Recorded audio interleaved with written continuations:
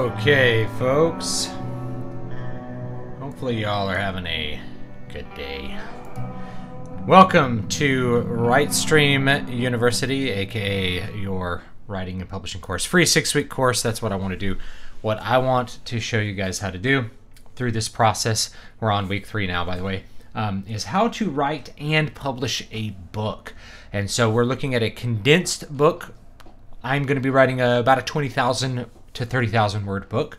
I've done a couple of those this year, kind of as an experiment. I'm going to do another experimental one.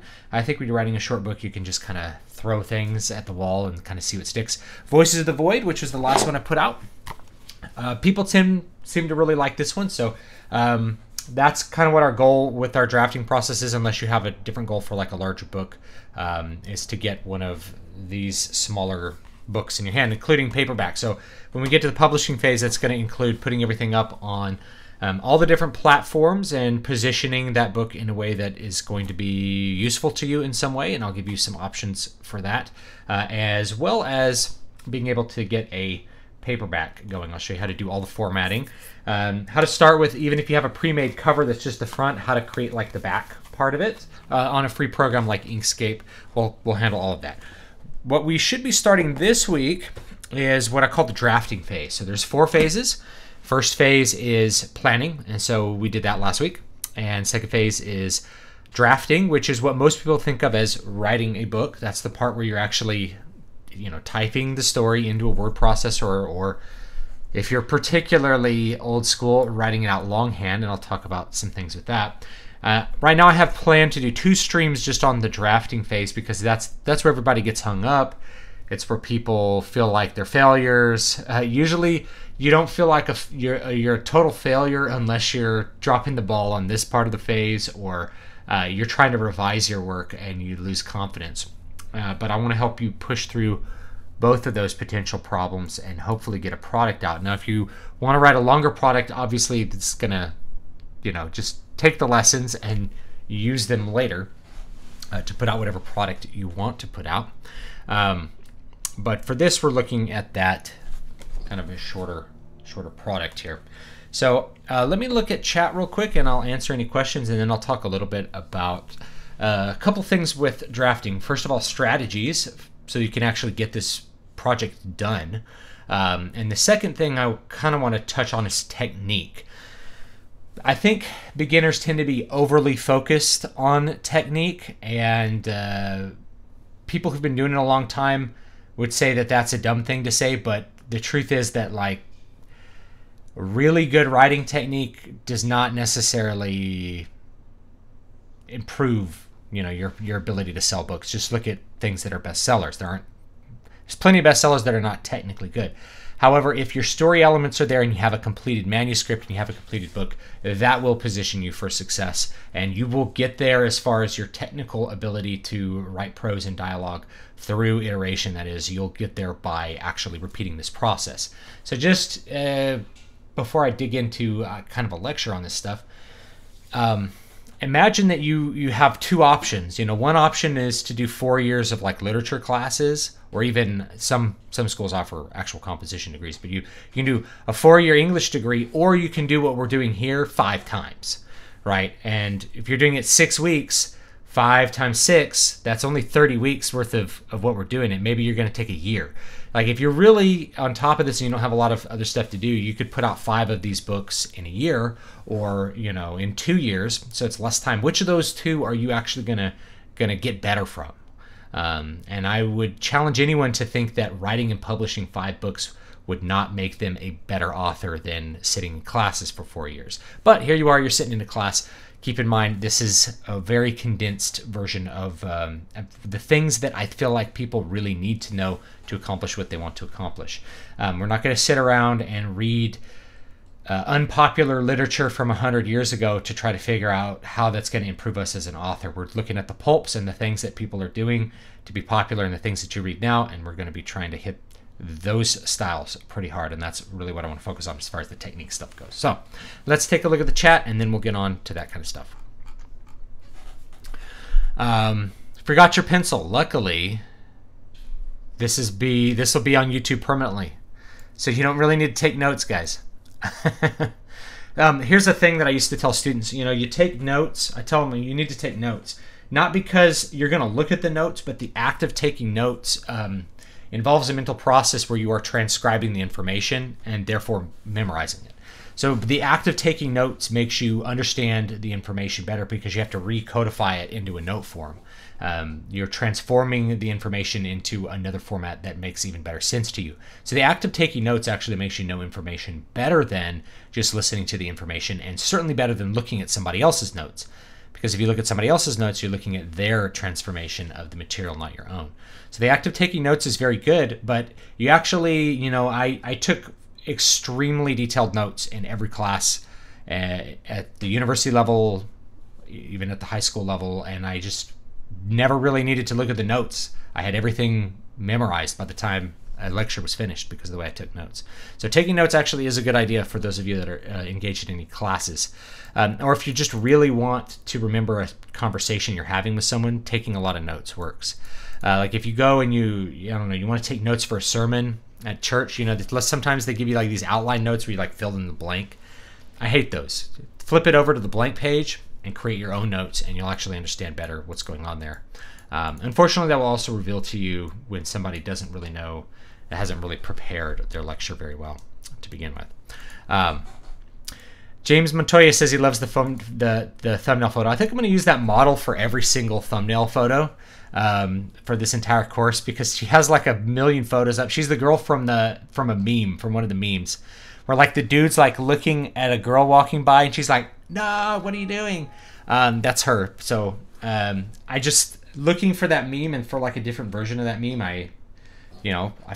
She's on Adobe stock, so I just grabbed a photo of her because she has like such meme-worthy expressions in all the stock photos. So I think I'm going to use her for the whole thing. And besides, there's also a marketing element there, which is, and we'll talk about this when we get to the publishing phase. Beauty sells. So if you're anywhere related to a genre where you can put a beautiful woman on the cover of your photo, you should think about doing that. Beauty sells. Now, I don't have beautiful women on the cover of all my books, but I could actually redo them so that there was a pretty girl on the cover of all of them, and I bet it would improve their sales. So it's something I might do at some point. Let's try a different cover that's like focused on females. So some people think, oh, if you put a pretty girl on it, you're going to market to women. Not necessarily at all. Men will click on that too, because men are attracted to beauty and women appreciate beauty in the female sex as well. Let's see here. Hoping that their host is well dressed. I wear a black t-shirt most of the time. I think I'm just going to buy packs of black t-shirts that are just blank. That way I don't ever have to think about what I'm putting on in the morning. And my brother-in-law does that. He only has black t-shirts. It's the only thing he owns. He owns a couple other shirts that aren't black t-shirts, but like every day he wears the same clothes, which is jeans and a black t-shirt. He's a contractor. So he just never, there's no variety to his dress at all. He never has to think about it. All the shirts are the same size. All the pants are the same pants. So you just grab a pair of pants and grab your black t-shirt and you're good to go. I feel like I'm on the set of a really moody Western. Oh, that was the song. The song's called In the Wake. It's on David V. Stewart Zool, Memories Adrift. But you can get the physical or the digital version on Amazon. Both good. Let's see here. And there's no vinyl version because there's not enough people who like that music for me to press vinyls, or to even like care about doing a vinyl master. Because if I was going to do a vinyl master, I'd have to make it really good. I just had a steak before the stream. Now I noticed you spelled it S-T-A-K-E. Are you a vampire, Jared? Blank page syndrome is my fatal flaw. I'm not sure what blank page syndrome is, but if I were to guess, it would be seeing a blank page intimidates you. That's why we do the planning phase. So you're never looking at a blank page. You have a bunch of pages full of planning notes, and then you're just going to the next page and beginning the prose. And that's an easy way to think about it. Another thing you can do to get rid of blank page syndrome is just write a page and know that you're going to throw it away. A lot of people throw away their first few thousand words they write. In fact, I did this on this book that I'm writing for this. So I wrote a couple thousand words, and it got me to where I wanted to be as far as thinking of the initial scene and for the entire book, and it made me change what I was doing. So I threw that away and I rewrote a new I wrote the first 2,500 words last night and like this morning. So We're going to continue on with that. So I'm already 10% done, and that means that I can hammer this out in the next like 10 or 15 days, be done with the drafting phase, which is what all of you guys should think about doing, but you could take longer. So if you're already hopping into drafting, you'll be done hopefully by the time I talk about the revision phase. Spend a week on revision, and then spend a week getting all of your publication stuff together, or longer, depending on how long it takes. But I'll have all the information condensed, so you could potentially get the entire publication stuff done in a week. If you've never done it before, I'm going to go like step by step by step, and I'll probably make a permanent YouTube series or YouTube video for like how to publish your book, how to format it, how to get a cover, how to do everything, because I feel like there's just not a lot of clear information out there for that. Okay. Hardwick Bento, I've come up with an ending for my book, but I'm having trouble with an early part of the story featuring a mutiny type situation. I might have to garden that. Yeah, totally. So yeah, if it's hard to plan, kind of get in there and start writing the dialogue and see what happens, you know. Write a piece of dialogue, and then of course you're going to feel how the characters are going to react to that dialogue, and things can happen a little bit more organically. I never plot out dialogue. I plot out what's going to happen in a scene, and then I just write it as I feel it, and kind of through compose it on a scene by scene basis. So that works for me. It'll probably work for you too. And if it doesn't, try it and then try something different. Try just writing the dialogue, or try avoiding the dialogue and writing the action, and that'll force you to have the dialogue that you want. Dave's book is on Space Paladins. Yes, I don't know what I'm going to call it yet, but it's like Van Helsing, or like... Yeah, it's like Van Helsing meets Warhammer 40k, but it's explicitly Christian. So it's like a vast future where there's still a widespread church, but you're literally fighting demons. It's kind of interesting. So the first scene... So I talked about a 3-act setup. I talked about a 5-act in a separate video. So this is actually, I think I'm going to end up doing 5-act for this. This one of the reasons that I threw away my initial thing is I wanted an initial scene that would serve just as exposition. So I have about a 2,500 word scene written, and I'll put it out on my blog probably tonight or tomorrow, at least for a couple posts so people can view it. But the point of the scene is that it introduces the main character. It shows him acting according to his job, and it shows a really important moral conflict and moral element that is going to have an impact in the story later on. So it's mostly about character and setting exposition, but it's done through action. It's a very kind of spooky thing. Basically, you're kind of dropped, rather than having an exposition, it starts with action. And it starts with this character basically going down this spooky staircase at night, and then there's little future elements dropped in until you realize like you're in some sort of future element on a different world that's different from ours. And then he kills a demon, and then he executes a heretic. And so that will show various points of his personality. He's basically, or you could think it's like Judge Dredd in space. Christian Judge Dredd meets Van Helsing. In fact, that's probably how I'm going to spin it. I think I was like Warhammer 40k meets Van Helsing meets Judge Dredd, but I don't think it's like Judge Dredd meets Van Helsing, but Christian. Or maybe Van Helsing meets Warhammer 40k meets The Exorcist. That's probably like what I'm thinking here. And I know they have those elements in Warhammer 40k, but it's going to be pretty different from that. Have you ever heard of William Tenn? I haven't. He was a 1950... Oh, you know what? I think I have. But I don't know if I've read anything by him. He wrote in a satirical style, and his stories often had wildly creative ideas. I don't know if I've read any William Tenn. What is a paladin anyway? So I'm using paladin as a really broad term in a contemporary format. Historically, the paladins were the knights that served directly under Charlemagne. His 12 paladins, which were like his 12 apostles. I think there were 12. Anyway, so he had 12 paladins, which were like his 12 apostles. They were knights that were basically warlords underneath Charlemagne. The most famous one was Roland, remembered in the Madness of Roland. But they were, regional warlords that were all Christians like Charlemagne and were dedicated to the faith. And so over time that came to be a word that was associated with like holy knight. rather than saying Templar, because Templar, to me, Templar evokes the same idea as Paladin.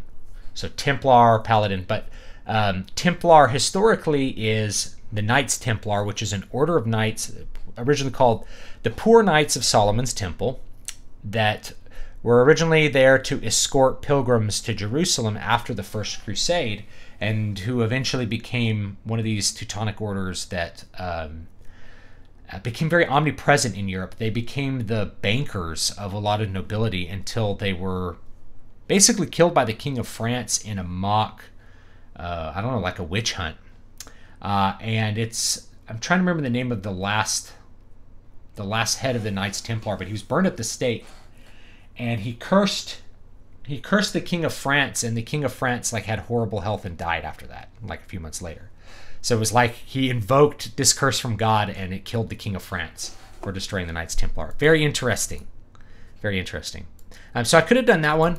I found out after starting this that John De La Rose just put out a really similar concept, like a Space Templars. But his are more focused on Templars, like Crusade Templars. So this is a holy knight errant whose job is to root out, basically be an exorcist, to root out demons and heretics and that sort of thing. So it's very supernatural. It's kind of like Voices of the Void. And Voices of the Void were space opera. So it's like the idea of horrible trans-dimensional demons, but instead of Lovecraft, it's just straight up space opera. And that's kind of what I want to experiment with this particular book. So if you like Voices of the Void, you'll probably like this one. There's a lot of darkness and gory cool stuff that's going to be in this book. But it's going to be very space opera. It's like this, but like Voices of the Void, but Star Wars. I'm not sure if this makes sense, Film Girl says. I have trouble making my writing flow smoothly and fully fledging out my ideas. Okay. So everybody composes in different ways. So if you have trouble fully fledging out the ideas, start by trying to finish your manuscript and get all the dialogue down. Then you can actually fix a lot of that in revision. So when you go to the revision phase, as you're reading through the prose, you can be like, I need more details here. You can always add in sentences. In my experience, there's two kinds of revisers. There's people who cut, and there's people who add. And then I guess actually there's three types, which is me. I cut and I add. So I cut stuff that I feel like is superfluous, and then I add things that I feel like are missing. So if you're rereading it after you've written it and you feel like there's missing details, you can just put those in. And I tend to, as I've finished each day worth of drafting, I go down and I usually have a separate document that's called revision notes, and I'll write a note on something I want to revise on a scene, because I don't want to go backwards. I don't want to spend all my time revising the same scene before I finish the manuscript, because I won't know exactly some of the stuff I might need to put some extra details in there to kind of enhance later revelations. So I put a note, hey, put more details. So like I wrote this, put more details about the books. So there's a point where my character Jacobus goes into this house, and I just left out all the details that were in it. It's not really a house because it's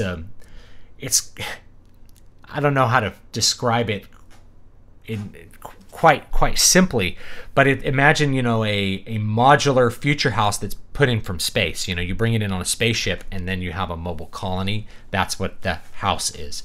But it's a place where occultists live. But I didn't put in all the occult details, and so I just put that in there. Put in the occult details. Put in more stuff on the books, and so I'll do that when I do a revision. I'll add some stuff in. Regarding blank pages, I've worked as a small-town journalist for about 5 years now, and I've never had a problem with writer's block, all thanks to good note-taking. Good notes write it for me. Yeah. So in journalism, it's mostly about communicating facts if you're being honest. Now, I could wax poetic on what major journalists do now. Their job is actually to avoid writing the facts in a way that you understand what happened. The point of a writer for the New York Times is to avoid being informative. And I've actually documented this on multiple cases, but the way that they compose the article is as such that they disrupt the flow of the narrative in a way that people construct a narrative that doesn't exist. It's almost like wizardry, if you know what they're doing. And you can look at some articles where instead of giving, say, the order of events of a particular historical event, this happened, this happened, this happened, which is what a real journalist would do. Instead, they put the events out of order so that a reader doesn't know what happened. They explicitly do this, or they interrupt the flow of those events by having, you know, Jerry Micklestone of Dayton, Ohio says this about it. And it's like, why are you having a random person's interview opinion in the middle of this article? But they do it all the time. In the New York Times, not on the opinion section, just in regular articles, even front page articles, they do crap like this. The New York Times is absolutely a rag now as far as journalistic standards. It's pathetic, but most people are too...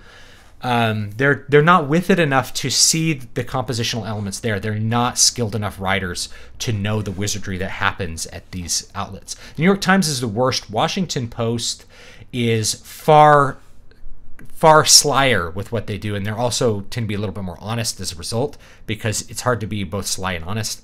And then you know, the Wall Street Journal is the closest to honest, but also does this stuff. You know, there's no major outlet that actually just gives you the facts in order. They just don't do it anymore, because that would mean people are informed, and the point is not to inform them, it's to make them feel the things you want them to feel and to have the opinions you want them to have. Thoughts on H.G. Wells's books? I haven't read one in so long, but I always enjoyed them. I don't think I'd have to reread some stuff to give like any kind of analysis. Should I write the dialogue in a scripting software before adding it to the main text? I wouldn't. But if that helps you, then do it.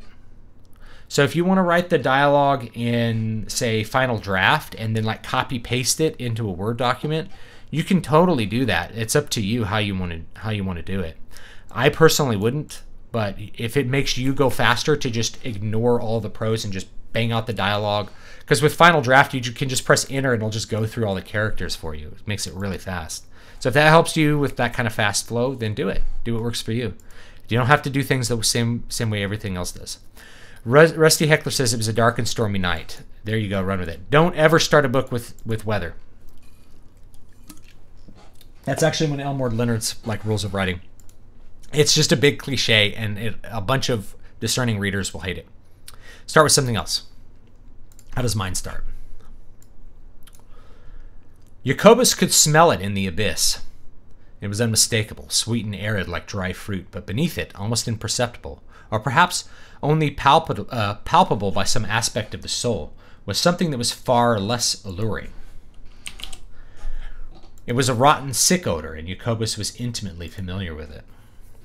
So we start with senses. Starting with senses is a great way to catch the reader. So this one I started with smell. And then I say, Lanchi stopped on the stairs in front of Jacobus. So I've introduced both characters in 2 sentences or 3 sentences, and started with something that's immediately like visceral, a smell. Something less rotten odor, and a sweet odor. And that odor represents what the demon is, which is temptation and also like a disgustingness. So the demon tempts you, but the demon is rotten, you know, which is sin. Sin tempts you and then destroys you and becomes disgusting. You become disgusted with yourself. Have you seen the Warhammer 40k fan film series Astartes? No, I haven't. It was computer animated by one man and is visually incredible for such a small project. I'll check it out. I've only ever really played the games or like the tabletop kind of stuff. Actually, that was mostly Warhammer, but so like most of my knowledge of that comes from gameplay, not really like reading books about it. But I know it's pretty huge. People like it. There's a lot to it. I really like a lot of the aspects of Warhammer 40k. There tends to be most of the focus on the Imperium of Man, which I think is super interesting. But there's so much room in a universe like that. You can really create some awesome stories in it. Nitaku says, I may have spent too much of my planning on making a magic system. I feel I haven't fleshed out the protagonist enough. He still doesn't have a fatal flaw. That may reveal itself as you're writing. Don't stress it. Just start writing, and you'll find it. You know, you really need to have the plot worked out, and if the fatal flaw doesn't exist in the plot, you don't have to worry about it. Is your new story influenced by Solomon Kane? Yeah, I could say so. Yeah, I think so. That's pretty safe. You know, thinking of somebody who like fights evil, but more. Yeah, I think Solomon Kane's a good one. That's probably a good one to think about. Whereas maybe the last one was more Lovecraft, where it's like you're afraid of it. This is like you're fighting it. I began to write and I already have written over 2,700 words. Good. Good job. Yeah, The Exorcist is an Ordo Malleus Inquisitor. Yeah. Same idea, but Christian. Have you read anything by Manly Wade Wellman? I haven't.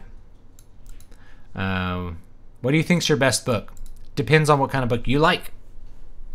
Just depends on what kind of book you want to read. So, this is never the response people like. People want to just have a simple explanation.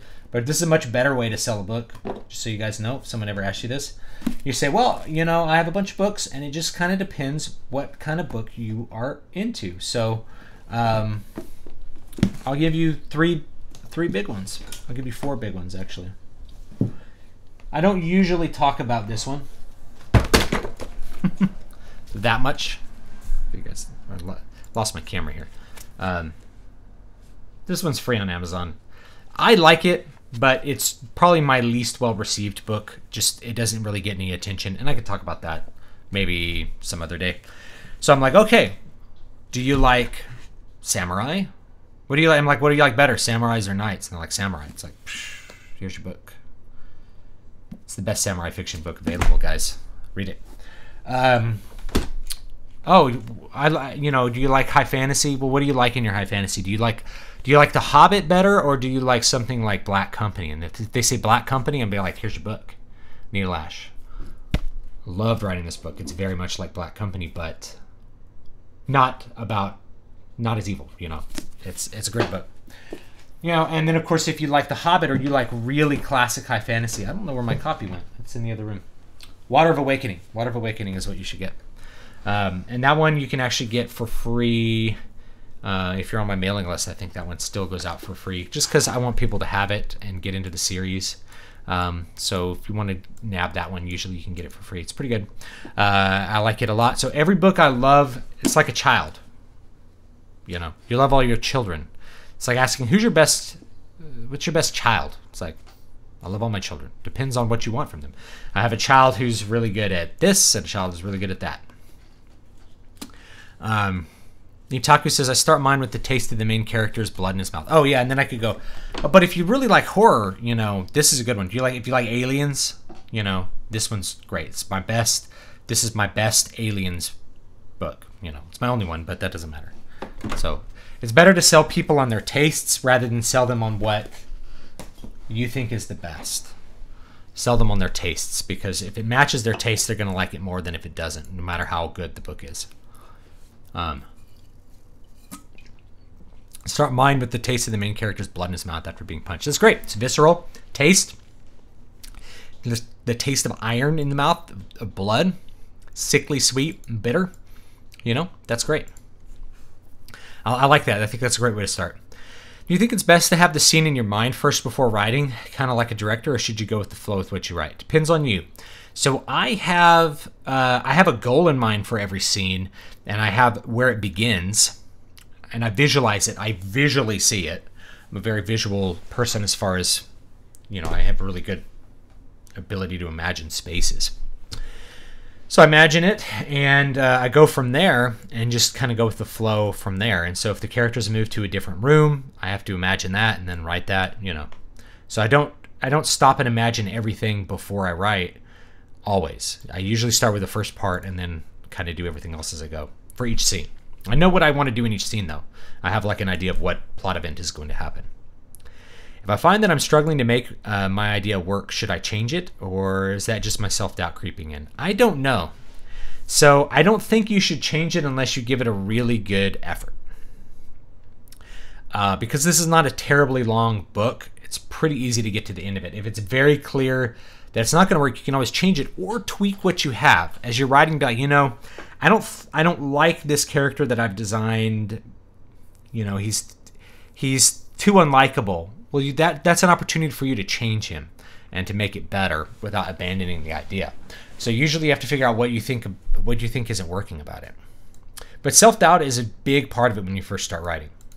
And keep in mind, the first time you try something, chances are you're not going to be that good at it. It's a natural thing. Know that if this is the first book you've ever written or the first long story you've written, you're going to write better ones in the future.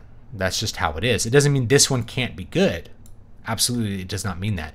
It just means it's going to be easier to be better at it in the future. Trust me. You get better through doing it. Absolutely. How long or how many words does a chapter usually need to have? This is a great question from Alpha Mar. So it doesn't matter. A chapter, to me, should be a complete area, story area.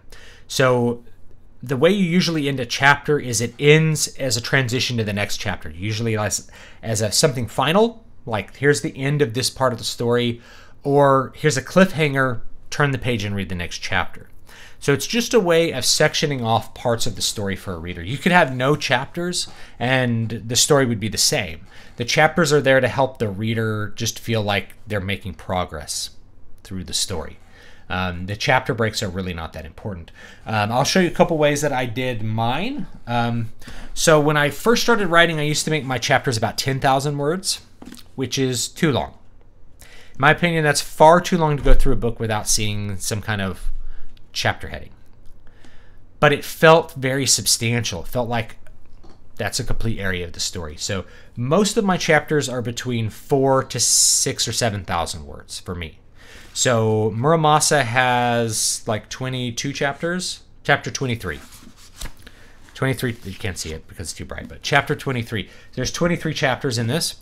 And there's 21 to 20 in my other books as well. So usually they're about 5,000 words average. But you can make it shorter. I know some people, every scene is a chapter. So where's Crown of Sight? So for Crown of Sight, if you guys get this one, basically it's a really short book, but it looks like there's 25 chapters. Each scene is its own chapter, and it didn't matter to me how long it was. There's scenes in here that are half a page long. You know, half a page, and that's all the information you need. So 500 words, 200 words. It just depends. I think for this one, because I didn't have a central viewpoint character, I was switching viewpoint characters all over the place and just marking it with scene transitions. However long that scene needed to be. I wanted it to feel like a movie, and a lot of people picked up on that. They say that every story script idea you write have is like your child, and it's horrible if you have to kill your babies. So like throw an idea out the window. And it gets easier as you get older because you get better at the craft. You get less attached. But yeah, you do have to. You got to be realistic with that stuff. You know, it's like throwing out a baby. You're going to have some attachment to it. I'd like to see your reaction to the trailer for The Lighthouse. It's a new movie with Willem Dafoe and Robert Pattinson that's shot in actual black and white film. Nice. They're making a film version of The Color Out of Space starring Nicolas Cage, guys. It's happening. That's kind of fun. You can talk about the pros and cons of immediately starting a book with dialogue. Yes, so this was an email, right? It's great. It's great to start a book with dialogue. I think I've done it. Did I do it with Muramasa? I'm not sure. So dialogue is great because you're starting with the character. You want to start with the character. Yes, I started with dialogue. Chapter 1, Takumi's dinner. What sort of man does this? The floor, it is ruined. The doors, they shall have to be the innkeeper's side. There's a lot of communication in that dialogue. It starts with dialogue. Like, what is he talking about? Then I describe, you know, what's there. You know, it's the head sitting on a bed of rice, like this killer chopped this guy's head off while he was eating dinner. This guy named Takumi. And so, like, that's it, you know. So, yeah, you could totally start with dialogue. It's great. What you don't want to start with is probably any kind of dry exposition about your setting. Never start with setting. Always start with a character doing something. Even Water of Awakening, which is very classic, old-style romance fantasy. I mean, like 19th century romance, not like bodice ripping, right? I start with the character. I'm just describing the character and describing her traits, right? And I could probably do that even better than I did it. And I could probably change it so it's more like Needle Ash. Needle Ash begins with like a, slightly esoteric quote, and then you have dialogue. It's an internal dialogue. It's a thought. This is a bad day to get battle, Michael thought. So it's great to start a book with dialogue because you're starting with the character. You're starting with something that immediately lets the reader know everything, not everything, but immediately lets them know something about that character. Hopefully something that makes them interesting or likable. Definitely interesting takes precedent. You have about 5,000 words to hook the reader, and most, where you can make somebody likable. But it's a really good idea to start with action. You could do the in media res thing that like Stephanie Meyer did for Twilight, which is like start with a scene at the end of the book and then backtrack. I don't recommend that always. You can do it. It works. But definitely starting with action is a good idea. And then you can kind of backfill anything that's needed for the exposition. Like setting exposition. Don't start with setting. Don't be like, this was a kingdom on the coast of blah, blah, blah, and in this kingdom was a king, and their main trade exports were iron and silver. The dwarves, it's like, have you ever read these fantasy books that have these long, drawling expositions? Like they read Tolkien and they're like, what you got to do is start with exposition. It's like, Tolkien actually doesn't start with exposition. He starts with characters. I know that sounds crazy because like Tolkien's known for his books being a little slow to start, but they actually start with characters and the characters that you like. So even Tolkien knew that you don't start with just exposition. You do the exposition amidst the characters. I'm debating whether or not to title my chapters essentially planning a theme in the reader's minds, or if it's preferable to just leave them in suspense. So I've gone back and forth. I subtitle my chapters usually because I like it. It makes each chapter like its own story, and you can give some hints with that, just like you said. So I like to do it, but you don't have to do it. There's nothing that says you have to do it. It's up to you to decide that. Rusty says he was doing 10,000 word chapters when he wrote his first 2 books. Yeah. My story includes a starting conflict between the protagonist and antagonist, but they're separated until the end. I have small scenes with the antagonist, so he's still present. Suggestions? It's a good idea. In Muramasa, because the antagonist is somewhat mysterious, I put in these little interludes between acts that were just focused on him doing something really bad to like just show how evil he was and remind you like he's the guy that we're trying to get. But, as long as there's actions of the antagonist that are reverberating in the story, you don't have to have tons of scenes with the antagonist. But it's a good idea to have a couple little scenes where you can show him doing something. You seem to suspect that the makers of Infinity War agree with Thanos' views, even if they disapprove of his methods. Do you think the same is true of Killmonger in Black Panther? No. No, I don't actually think so. I think that the makers of Black Panther were trying to make Killmonger not necessarily sympathetic, but to justify why he has his ideas. And so on some level, they're going to be familiar with those, or maybe even see how that they're agreeable either to themselves or to other people. But I think the story doesn't show that they believe in those ideas, because all of the characters are very revolted by that idea. But what you do see is the protagonist react to that idea in a way it's like, okay, Killmonger is like this because we have not, we have ignored our race beyond our borders. And so we need to do more to help the people of the world, not in conquest, but just, we need to help. We need to help black people. And there's nothing like there's nothing like Black Hitler about that. The whole point of Killmonger was to make him an intensely evil guy as a result of his situation. And so it's a hard thing to say, like, well, you created a character who felt self-justified because of his bad situation. that's not a bad thing. It doesn't make you think the character is right. It just means that he is self-justified, and the characters act and say things that go against that too. So I don't think they hold that position that like black people should control the world, or like black people should rule the world and white people are evil colonists who have to get in line. I think they might hold the view that like white people have done bad things, but they don't hold the view that white people should be genocided or enslaved. I don't think that. Another movie that may or may not have a Thanos situation in that regard is Godzilla, King of the Monsters. I haven't seen it yet. But keep in mind, like, the theme of original Godzilla was more about nature reacting to man's like abuses and the nuclear bomb. It's something kind of Japanese that Westerners don't always pick up on. Should you describe your characters moving around or doing other actions when they have dialogue, like someone clenching their fist, etc., or is this unnecessary fluff? I don't think it's unnecessary fluff. I do it. So if I do it, chances are I think it's not unnecessary. It depends what you want to show with that. So this is a great way to show some emotions with the character without just telling. You can tell how the character feels. There's big authors that do that, like R.A. Salvatore. Or you could show how the character feels through some action. So, you know, the character clenched his teeth, or the character grimaced when he heard this, you know. That shows the reader something about that character. If there's nothing to show, there's no reason to do it. You shouldn't break up dialogue simply because you're tired of seeing a bunch of lines of dialogue. I think it's better to leave it out than to put it in if there's nothing specific that you want to show with it. And so for me, there's many cases where the dialogue just is uninterrupted. There's no descriptions interrupting it other than maybe an occasional name.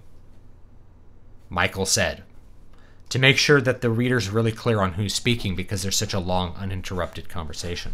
I tend to leave a lot of that out, but I do put it in if I feel like it's going to show something. If you're doing it after every line of dialogue, it's probably too much. If you're never doing it, you might want to do it a couple times, just a little extra characterization. I love the start of The Hobbit. In the Shire, there lived a hobbit. I'm imagining John Huston in the Hobbit cartoon. There lived a hobbit. In the hole, there lived a hobbit. I started writing my high fantasy story in first person, in present tense, but you said that past streams that present tense is a bad idea. I personally hate it, and if somebody was writing in present tense, I would probably not read the book. I think it's very awkward. I think the style strips all nuance out of what you're doing. But at the same time, there's been some big books that did it, notably 50 Shades of Grey.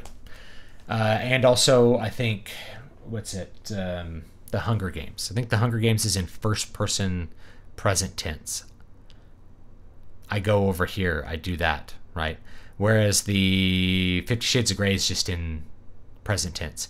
That one's in first person present tense. He bends me over the toilet. He like does. I don't want to remember it, guys. Don't make me remember those scenes. I'm remembering scenes from them. Yes, I've forced myself to read some things that I probably shouldn't have, just because I'm like, I gotta know why, and it's usually sometimes better not to know. Anyway, so yeah, I personally hate present tense. It's really hard for me to get past present tense because I feel like I'm reading a screenplay. If I'm reading a screenplay, present tense is fine because the whole point of the action is to lightly describe what you need the director to do, what's happening, and the director is going to figure out all the articulation. If you're writing in past tense, you can have a lot more nuance with what you're doing. There's no nuance to present tense, I feel like, and it's awful. So I could tell you that if you were writing in present tense, you're like, can you read my book? And I saw it and it was in present tense, I'm not reading it. I just I can't do it. I hate it too much. How would you make an unlikable character likable?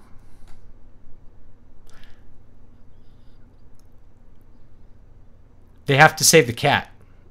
They have to do something that makes people like him.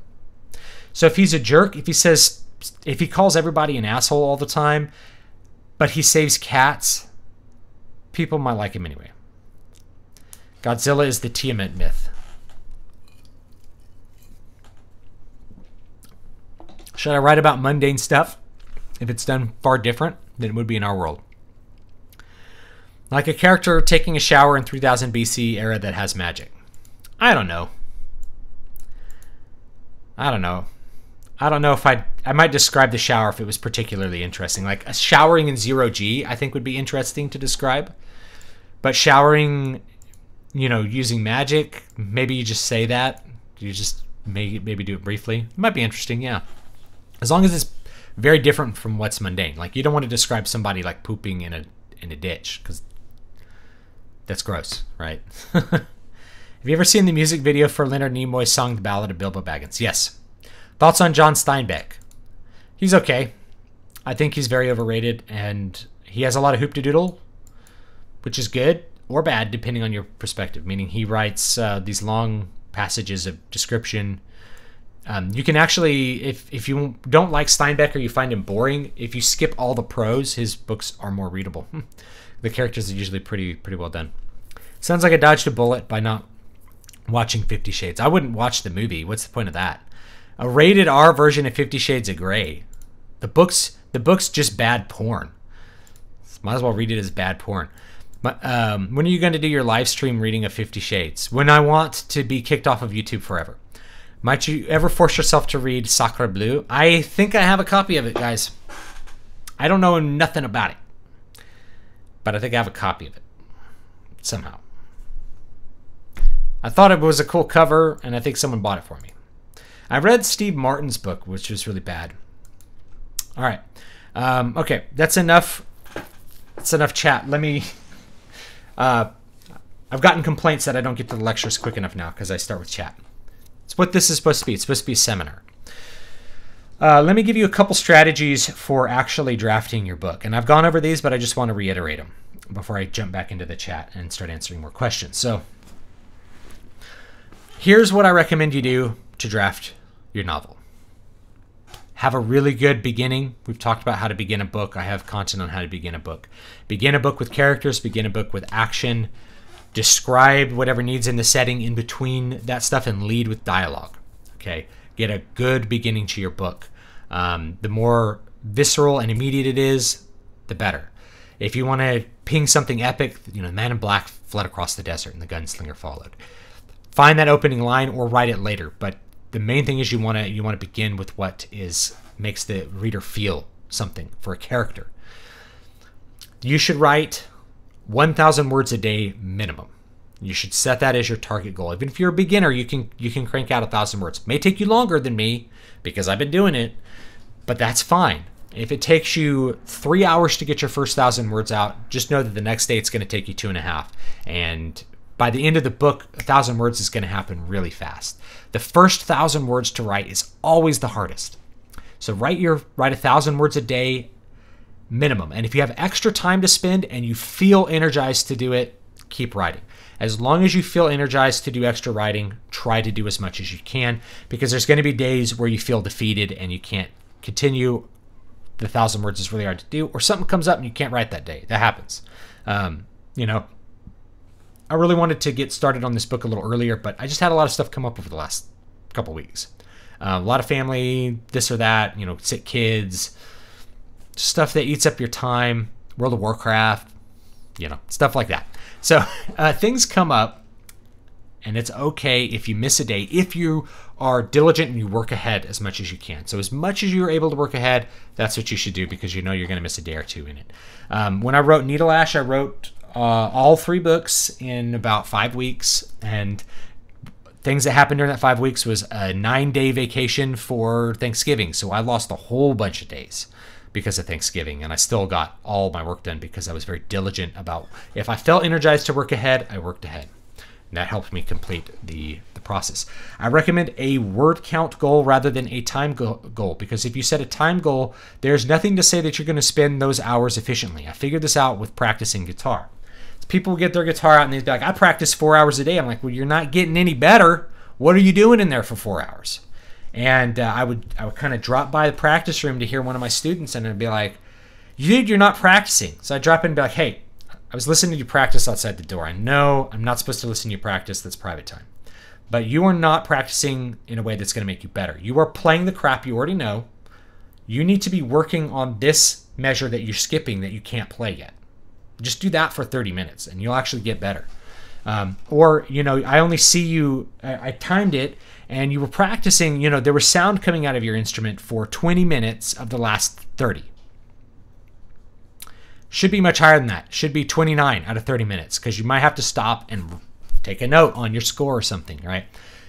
Most music students were just awful at practicing because they were so inefficient. They didn't do their time right. So it's much better to have a goal for a day. Now, I'm not big on goals. Big goals like my goal is to write a book. Well, I'm going to show you how to do that. What you do after that, you can get post-project depression once you complete a goal. And I could talk about this with other things too. If your goal is to get six-pack abs, what do you do once you have six-pack abs? It's much harder to maintain six-pack abs than it is to get them. I know because I've had them, right? It was way harder for me to like keep, you know, stay shredded than it was to get shredded because you're dedicated to that goal. And then once you get it, like, what do? It's like, I guess I look good. I guess I look really good. I can have a donut now, right? I'll have a whole box of donuts every day this week. And you're like, where'd my abs go? So that's real. But goals, a daily goal is a great idea because it'll force you to do it. And if you have to-do lists, those can get out of hand, like in life. But you should have a to-do list, 1,000 words. Get your 1,000 words in every day and you will complete this project on time. I guarantee it. I will help you do it. Even if those 1,000 words you feel like suck, get them out. You can fix them in revision and chances are they don't suck as bad as you think they do. A lot of times our discouragement comes from our own internal processes, not what's objectively there on the page. Keep that in mind, okay? So 1,000 words a day, that's a big one. Now you can set yourself a time, like I'm gonna write for 2 hours, but I wouldn't do that unless you know you can write 1,000 words in 2 hours. You want to have 1,000 words written. And what's great about writing a book versus practicing guitar is that the goal is extremely tangible. 1,000 words, your word processor will tell you exactly how many words you've written. I'm looking at my document and it says 2,264 words. And I know there's about 200 words more to finish off this first chapter. Bam. I got the first chapter written in one day. I'm gonna write another chapter tonight or tomorrow. And that'll be good, you know? So stick to the word count goal. I promise you that is what's gonna deliver you your goal that you want. Next thing, we've been talking about technique in the questions. Here's what you really need to know about technique.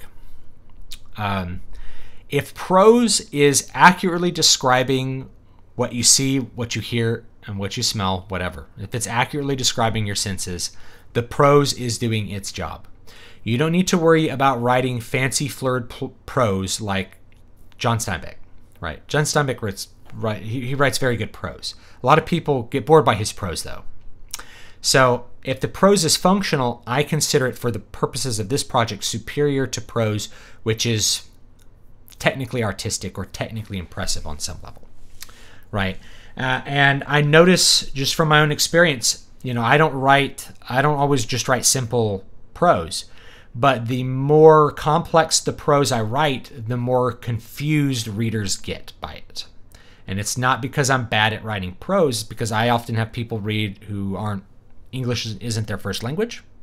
And so if I'm writing, you know, if I'm using sentence structure from the 18th or 19th century, which to a native English speaker might sound a little bit weird, but to like a writer, it sounds really cool. To somebody who's not a deep English reader, somebody who knows it as a second language, or just somebody who's a casual reader of books, they're going to have to read that sentence 2 or 3 times. That means I need to go with a more straightforward approach sometimes.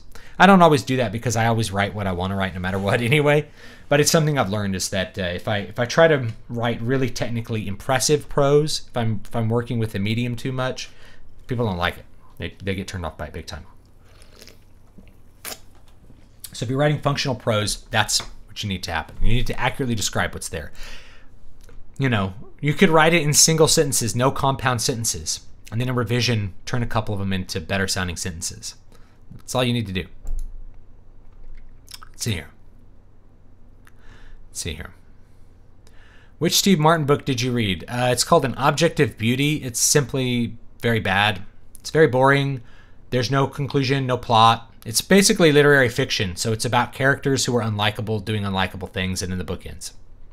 It's bad. Maybe I'll do an analysis of it. My wife read it, and she's like, I got to the end and I hated it. I'm like, yeah. By the time I got to the end, I hated all the characters and wanted them to like commit suicide and die. But then they didn't. But nothing resolves. It just kind of ends. It's like, all right, that's the end. I ran out of ideas. I'm going to stop writing today. Here you go. Fantasy Fan says, I'm doing my story in third-person limited point of view. However, recently been reading some older pulp-style material and have grown fond of the third-person omniscient campfire style. Thoughts?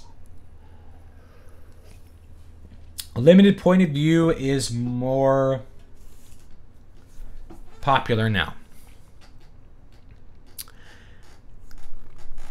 And it depends on what kind of story you want to write. So there's different ways to approach this stylistically. This is a great question for how to execute this prose stuff. So let's say that you, I'll use one of my books as an example.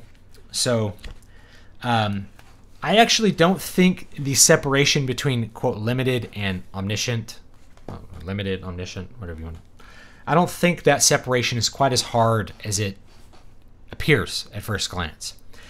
So a limited point of view or personal point of view means you're only giving the insight of the thoughts or perspectives of one character, of limited number of characters, usually one. Omniscient means you're giving the thoughts and insights for anyone that's in the scene. Now, if you read something like Shogun by James Clavell or any of James Clavell's books, he does omniscient style and he kicks ass at it. It's not what modern readers are super accustomed to. That doesn't mean you can't ever do it.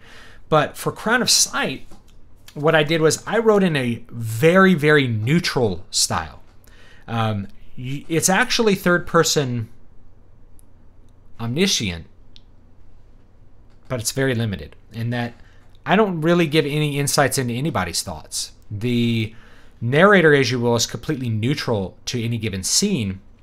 But I imagine okay, let me describe it this way. I wanted it to be like a movie. So I imagine that the narrator's the camera. So in a given scene, the camera focuses on a character. You know, it's focusing on Talel, right? You know, let me just read a line of prose. Talel threw another knife. It slid its way through the armor of the Dryson, the enchanted edge slicing through the steel mail like it was paper. It stopped halfway into the Grayskin's neck. Dark blood erupted as he slid off of his horse, landing near the first scout Talel had killed, a human. The elf looked over his shoulder and nodded. Margil padded up, his sword drawn. He was followed by the rest of the scouts, who bore bows and crossbows.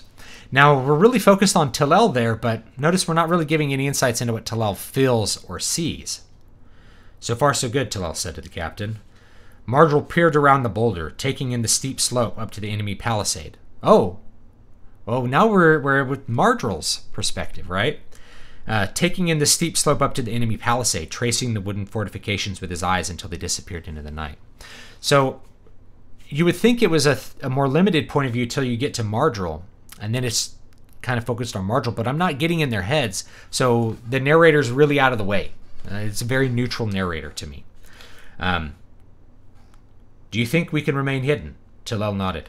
Well enough to get close, yes. The problem will be getting away. We have 2 horses now. Maybe that is enough. I wonder if Terra ever arrived at the first meeting point, Talel said. Now I'm giving the information through dialogue there. Rather than doing that through prose, or you could probably do that through thoughts if you're doing the limited perspective. It would be something like, rather than him saying, I wonder, Talel wondered if Terra had ever arrived at the first meeting point. It's not dialogue, it's internal, right? So I'm putting most of that stuff out in the dialogue so that the omniscient, the omniscient narrator can remain really neutral. Now, it's not omniscient in that the narrator does not. I'm not telling you what the enemy sees. I'm focusing just on the allies, the characters that are present in the scene and their perspectives. So I don't think the line is quite as strong as people often think. They often think, oh, over yonder is third person omniscient, and thence we shall not go in modern literature. And over here is third person personal, which everyone writes, and this is very comfortable and feels good. And it's very character focused and yummy, right? I think you can, like the style that I use in this one, it's really omniscient, but it's very personal at times because we give insights for any given character that's in the scene. To me, this is more like, well, it's not really like Clavel at all. I shouldn't say that. It's more like Clavel in that you're kind of moving between focuses in a scene, but it's not like Clavel at all in that I just don't use thoughts. If you're reading James Clavel, he'll frequently just jump into the thoughts of a character to provide insight on that character, and then you're at the other character sitting across from him in the same scene. So you could do either one. I like omniscient. I don't think there's any market reason not to do it other than people don't do it a lot. So I don't think very many readers would read it and get turned off. The first book I wrote was in omniscient, and I had feedback early on that was like, this feels weird. And I took it into account. I'm like, okay, a lot of readers are just not familiar with the style. What should I do with that? And I'm like, well, if I can limit or make the transitions between focuses, like it's who the camera's pointing at, right? When I say that Marjorie was like looking up at the palisade, I'm imagining the camera is looking up on him, and then the camera's looking up on the palisade. Like I'm really imagining it as a movie and just kind of translating it into a book experience. And so a lot of people who read this were like, it's like I'm watching a movie, but I'm reading it in a book format, but it's not a script either. That's a hard thing to do, but I like that experiment. It's not as popular as Voices of the Void, partly because I gave this one away for free to lots of people, and I gave this one away for free to nobody. I just was like, buy it. If you like my crap, buy it. I think it's great. If I were to pick between these two as far as which one I think is more me, it's actually this one. It's Crown of Sight. Voices of the Void is still very me, but it's highly experimental. I had no idea whether people would like this or not because it was so out there and I hadn't read anything like it.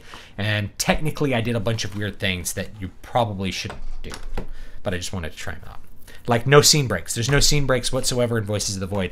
It goes straight through 24,000 words beginning to the end. No scene breaks, no time breaks, nothing. It's just like, that probably shouldn't do that, but I did it. Because I do whatever I want to do all the time anyway. How do you build self-discipline? Great question.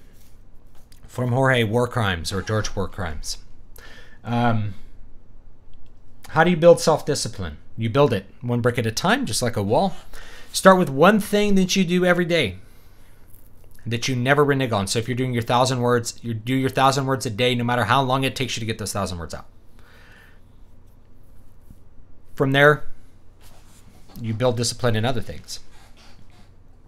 Now, you can't have a life that is too disciplined, in the sense that if you have a life that's too ascetic, like is completely lacking pleasure, I think you're going to be miserable. I think you can enjoy pleasure if you know you've earned it. So if the more discipline you build, the more you'll enjoy your time off from being disciplined. So, nothing feels quite as good is getting back from the gym and like playing a video game.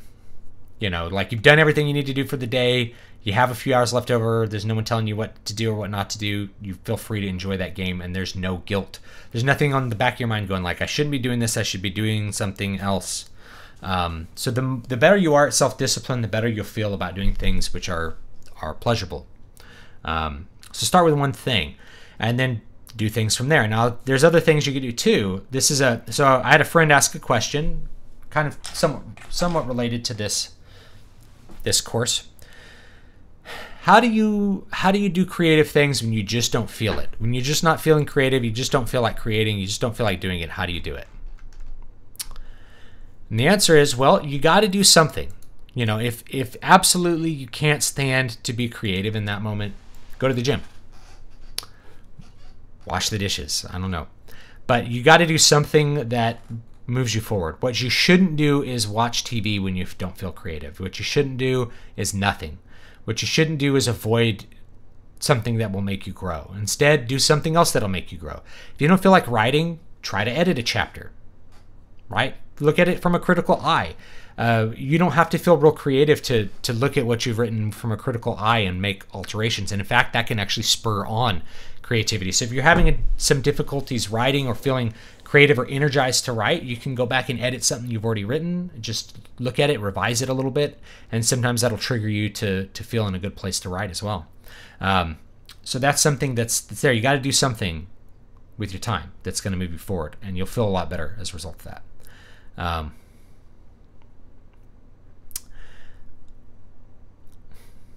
Sometimes I force myself to write all that comes out as horse manure. Most things come to me in strange states or in specific moments, and then I write it. How does one just write? I don't know, man. I sit down and do it. I know what I'm going to write. That's the other thing. I know what the story is. I know what the scene looks like. I know it all. So it's just a matter of executing. For me, there's never a question of I don't know what to write. The only time I don't know what to write is when the thing that I felt like was next I think is bad, and I have to rethink about what I'm writing and basically rewrite the story before I bring it in. So I do lots of planning and then bring it onto the page. So I never really have a problem with that. I would say if you feel like it's crap or horse manure, don't judge it as you write it. Judge it some other time. And then do the same thing for the things that you feel good about. And you may find that they're actually quite similar, that your feelings aren't really affecting your technique. It's mostly technique, right? Like if I don't feel super creative, I could still pull a, or if I don't feel like really expressive, I can still pull a guitar off the wall and play a song I know, and it'll probably sound the same as when I felt really alive and loved that song, because it's all technique. There's not that much variation between I'm super passionate about the song and I'm executing the technique that I've practiced 1,000 times before, 10,000 times before. So the story doesn't need to sound massively fancy like Pride and Prejudice. Absolutely not.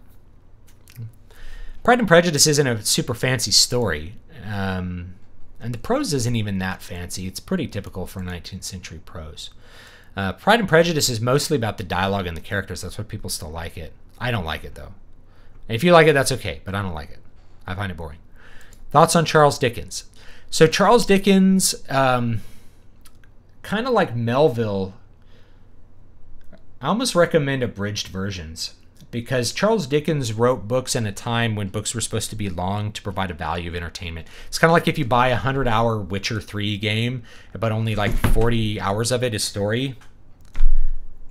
That's annoying, right? So that's kind of what most Dickens books are. Like if you read Great Expectations, there's a good story in there. The problem is it's only about 40% of the book, and the rest of it is superfluous nothing. That it was entertaining or funny when it was written in like the 1860s, but just doesn't really relate to people today. So that's my opinion on Charles Dickens. Of course, he wrote good stories, and his dialogue was probably good for the time that it was written, although it doesn't make a lot of sense to modern readers. Same thing, I mean, even with like Sir Walter Scott, right? I like Sir Walter Scott, but like half the book you could probably skip and not lose track of what is essential to the story. But just back then, they wrote a lot of extra stuff that wasn't the core story, just characterization, scenes that were entertaining on their own. When you paid 10 cents for a novel, you wanted a lot of time with that novel to get your 10 cents out. 10 cents was a lot back then, by the way. 10 cents or 10 pence wasn't always just worthless, 10 cents used to buy you good stuff. You used to be able to buy guns for like $5. CS $4.99 super chat. Thank you. That's a good price for a book, by the way. Got inspired and wrote a summary with Axe. Should I write a novel or screenplay, though? I think in terms of visual scenes, but the novel is an easier sell. The screenplay is not a sell. So you only sell a screenplay to someone that's going to produce it into a movie. You're not going to, you can't really sell them on Amazon. There's not a market for them. I mean, you can do it. Like, you could put a screenplay up for sale to see if someone will read it as if it is a novel. But people aren't really going to do it. Like, the market isn't interested in that. They're interested in narrative, because narrative provides all the information that's missing in a screenplay. Provides the prose, tells you what's going on. So you really, if you're going to try to publish it on Amazon, you should write it in narrative format rather than, or a book format rather than a screenplay. If you are looking to produce a screenplay yourself, or you're looking to sell it to somebody who wants to produce it, or you have a friend who's interested in producing screenplays, then totally you can write a screenplay. And it's actually not that hard to adapt a screenplay into a novel or vice versa, depending on how you've written it. Crown of Sight I could turn into a 130-page screenplay. That's not Crown of Sight. There's Crown of Sight. I could turn that into a 130-page screenplay by copy-pasting the dialogue and like rewriting the prose. So it's not that hard to go either way, but I would probably do the novel if you're planning to sell it.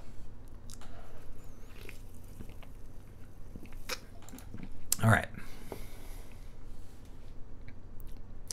A book where all the characters are unlikable to the point that you want them to die in the end doesn't sound good at all. I'm very judgmental of characters. So if there's no one exhibiting any virtue, or I find everybody ridiculously immature or boorish, I'm just like, I kind of want a meteor to come out of the sky and kill someone so something interesting happens.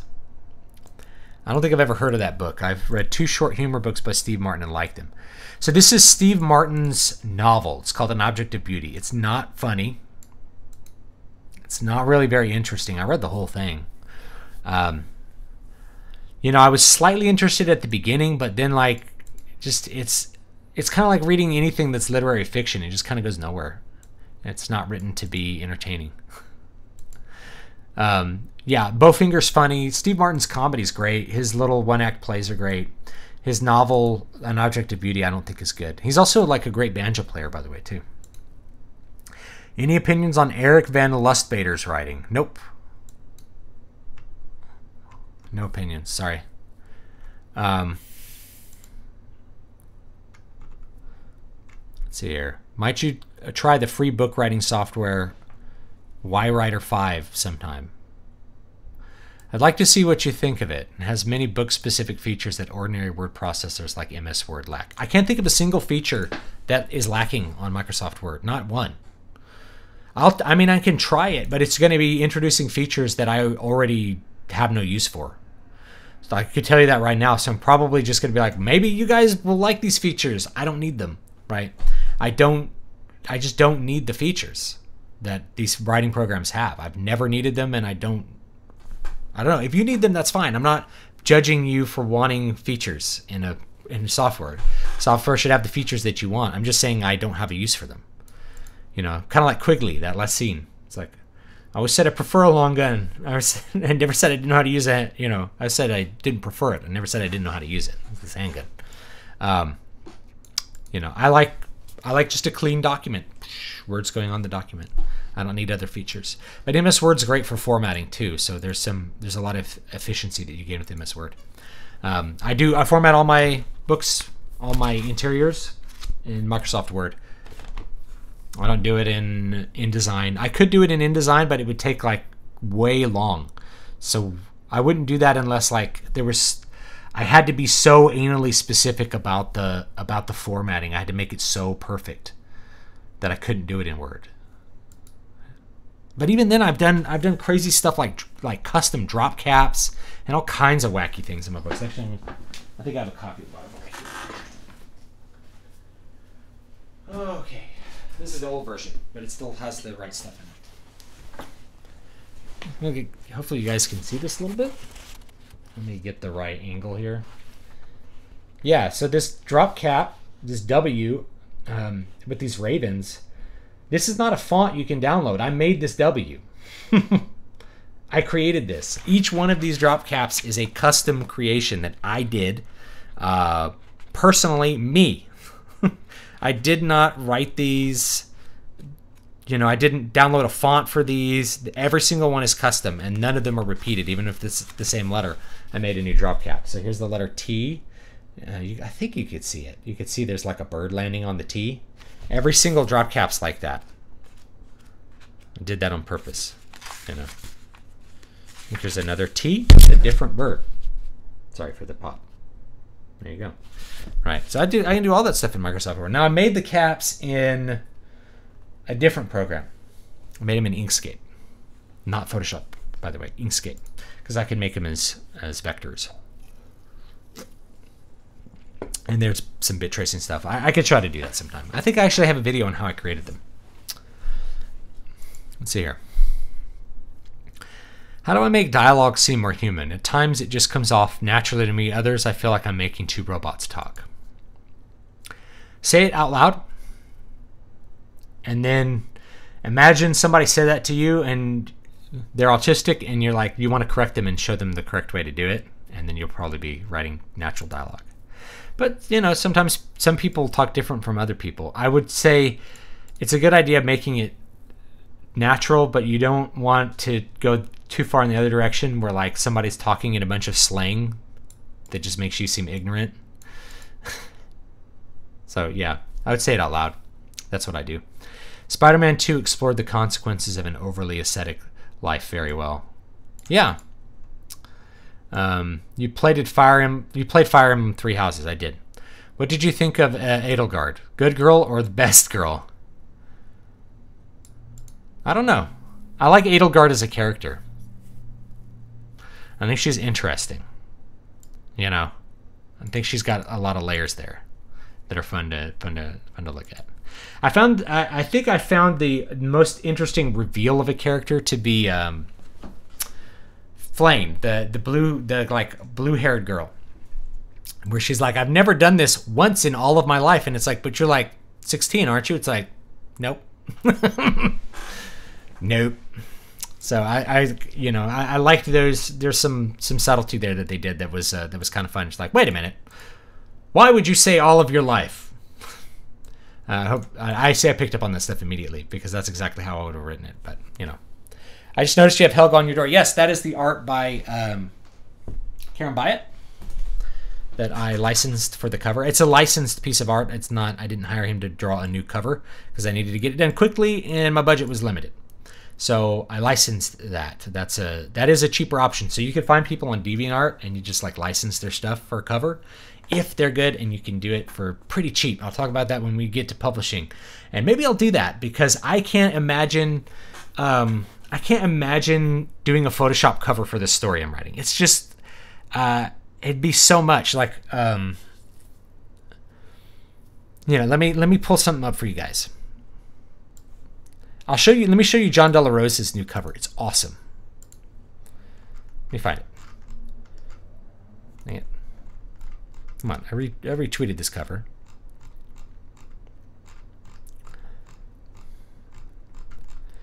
Yeah, he just came out with this yesterday, and it already went bestseller. He sold a ton of copies. Did a great job. He did a great job with this launch. Come on. Come on. Let me find it. Yeah, here it is. All right. Okay, streaming software. Show me. All right. Here's what the book looks like.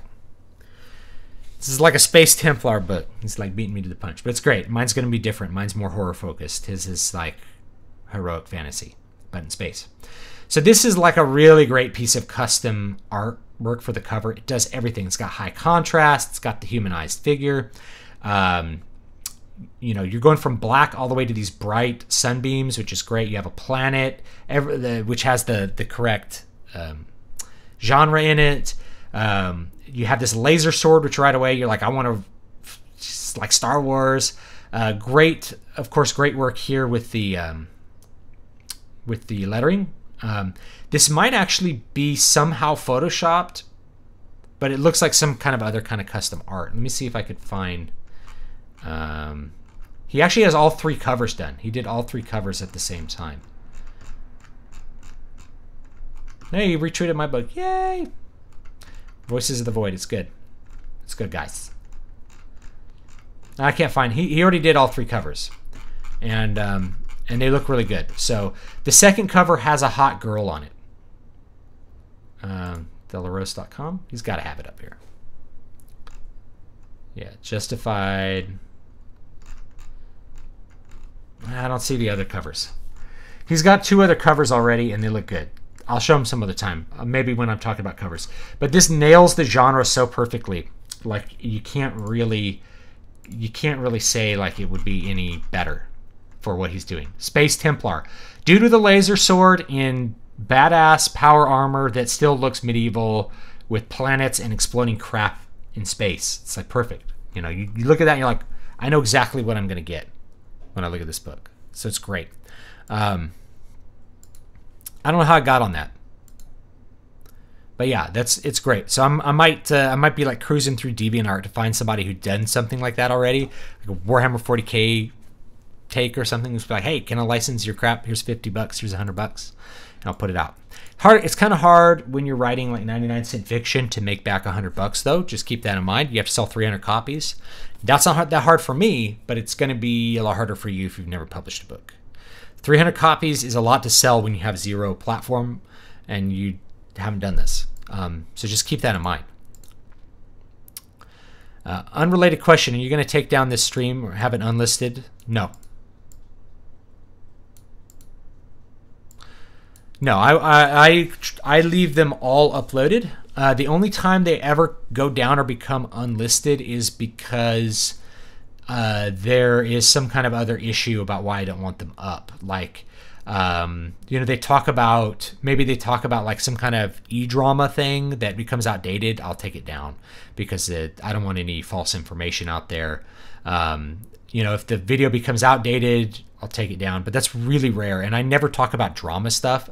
I've talked about, like, I had a couple comics videos or Comicsgate videos, and I think like 2 of those went unlisted simply because the information on them became rapidly out of date, which means if somebody was watching it in the future, it would be misinformation, misinformative. I don't want that. So otherwise they'll all stay up. Yeah. Show don't tell is pretty much drilled into everyone's head when it comes to storytelling, but are there instances when it's better to tell than show? Absolutely. And it comes down to this: efficiency. It's so much more efficient to say how a person feels than to try to show how they feel, especially with something complex. And in some cases, you have characters who their exterior needs to not reflect their interior, so you must tell. Otherwise, you cannot communicate what the character's feeling. So if the character, you know, has a rock-hard exterior, but inside his guts feel churned, you have to describe that he feels like his guts are churning, or he felt, rather than saying he felt sad inside, or he kept his rock-hard exterior even though he felt sad inside. You're still telling in a situation like that. Telling is just way more efficient. It's way easier to just say how someone feels or say how something is rather than describe it in an indirect fashion. I talk about this with direct versus indirect exposition. Direct exposition, it's so much more efficient. And the truth is, I would rather, as a reader, read direct exposition, telling, rather than info dumps, which are indirect. So if you have to do an info dump in the middle of some kind of prose, it annoys me. Just tell me what I need to know and get on with it. In fact, it'd be better if you tell it in some kind of intro. Or find a way to spread the information out so you don't have to info dump. So yeah, there's many instances where you tell, not show. In fact, the entire thing is stupid because this is a written medium. You cannot show. It's impossible to show in a book. Because what are you showing? You're showing words. You show don't tell when it comes to comics and movies and stuff like that. Or on stage, you show don't tell. But in a book, you are only telling in a literal sense. So it just depends how direct or indirect you want to be with how you're describing something. You know, a lot of people would say you should be entirely indirect, but it just depends how quickly you need to get the information out there. I find if it saves you a lot of space, it's better to tell sometimes. But you're going to have to fill that out for yourself. I find that most 19th and early 20th century horror is written in first person. Do you think that's the best to write in first person when trying to evoke Poe, Stoker, Lovecraft, etc.? A lot of Lovecraft is not written in first person, by the way. He only wrote in first person about like 40% of the time. Some of his most well-known books are in first person. But even when he writes in first person, he does things that are a little outside that, where it's first person, but you're reading different documents that are in first person to kind of construct a sort of a third person viewpoint. It depends. So here's the advantage of first person. If you're writing in first person, you are in the eyes. You're in the eyes of the main character, which means you can completely focus on how they feel. You can have visceral feelings be described about them wanting to throw up or them, you know, how they perceive things. You can get really into the perception of how you want the reader to feel, which is great. There's a whole lot of technical stuff you can do there. You could read Lovecraft for that. He was a master at it. But he could do it in third person as well. But the real advantage to first person is that you can focus on details in a much more dedicated way. If you're in a third person perspective, you know, you tend to describe more things in less detail. Whereas in first person, you can really, you know, I went up to the lamppost and I touched it and it felt cold, freezing in fact, and I pulled my hand away and I saw that my fingers were getting red as if I had been holding ice. Whereas in third person, you could describe it that way, but it would you might feel tempted to describe extra details. Whereas in first person, the person is never going to describe anything that's not out of the ordinary for them.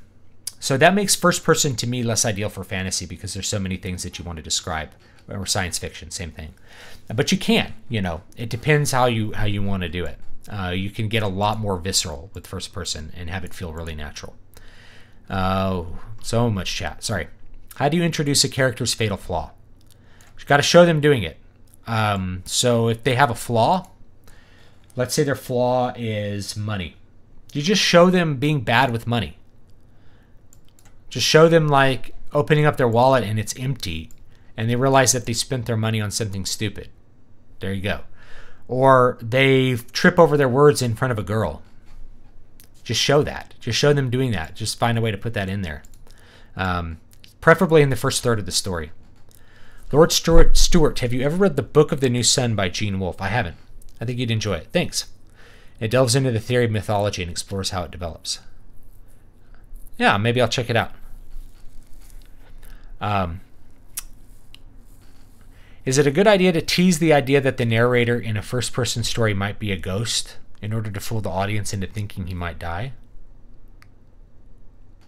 Yes, I like that idea. I think that's a good idea.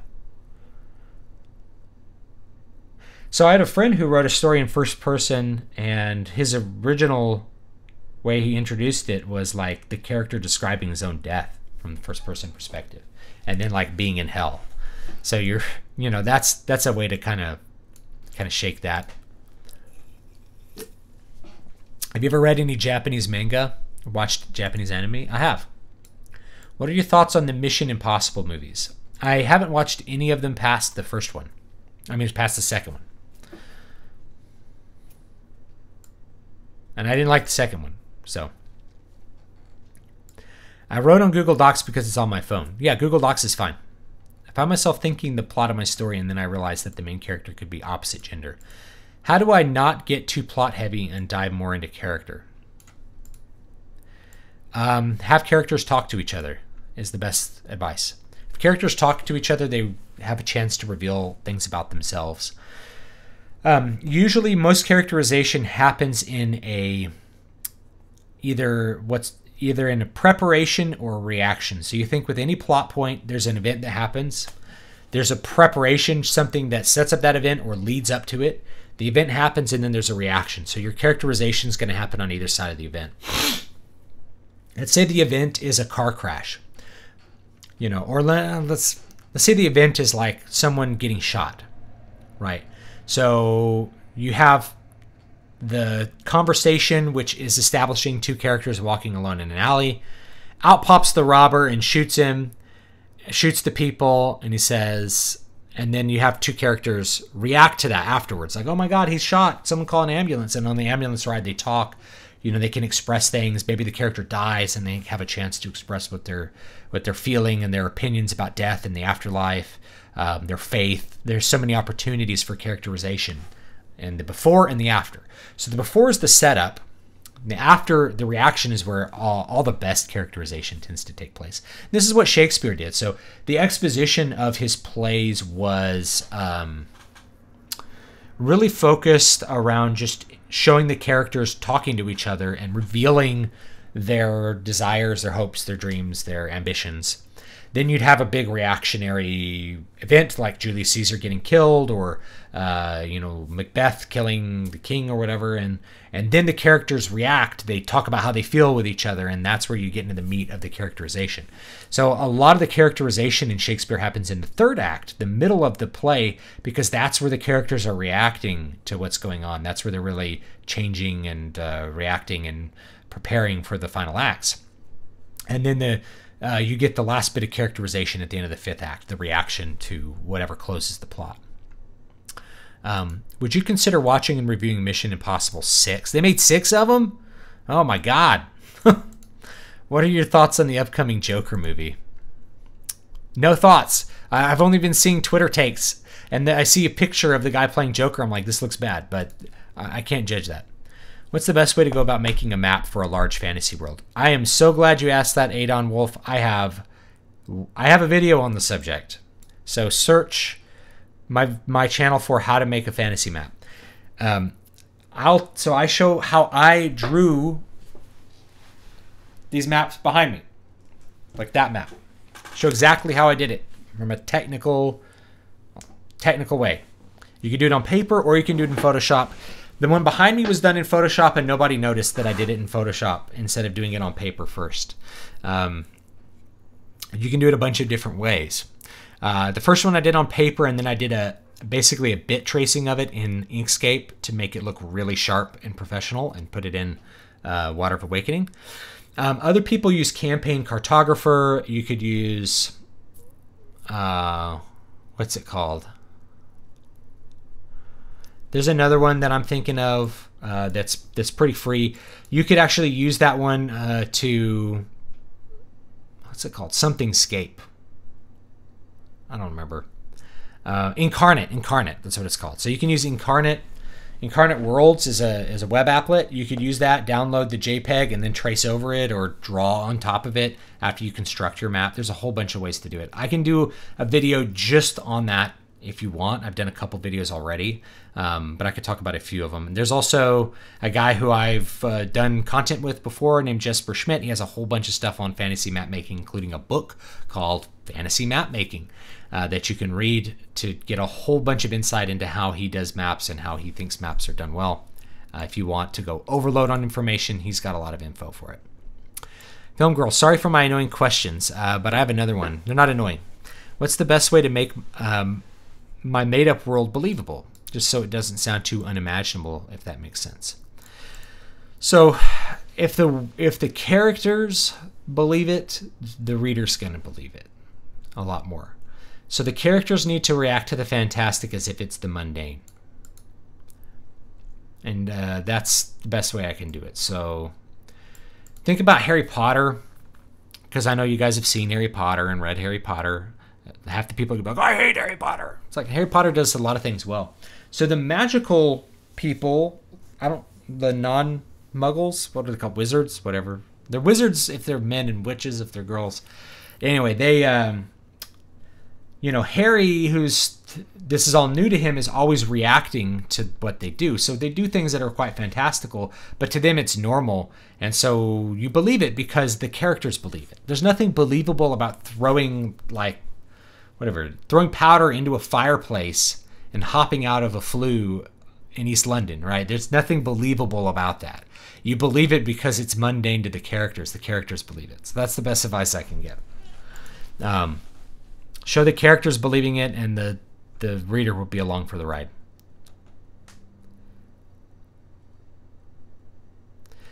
The inclusion rider was first announced. I have no idea what you're talking about, Hardwick. Inclusion rider was first announced in September 2018. Was apparently due to the AT&T buyout. I have no idea what you're talking about. I found the friend who's willing to design my cover for free. I told him I'd treat him to food or a drink, and he's like, yeah, I'd totally do that for you. There you go. Have you worked with an editor before, or do you need a publisher to assign you one? Great question. I don't work with editors, really, because there's a bunch of things. I've gone into it before. For this project, you probably don't want to spend the money on an editor for short work. If you are going the traditional publishing route, they will handle editing and proofreading, and will work with you on that. maybe, but usually they're going to.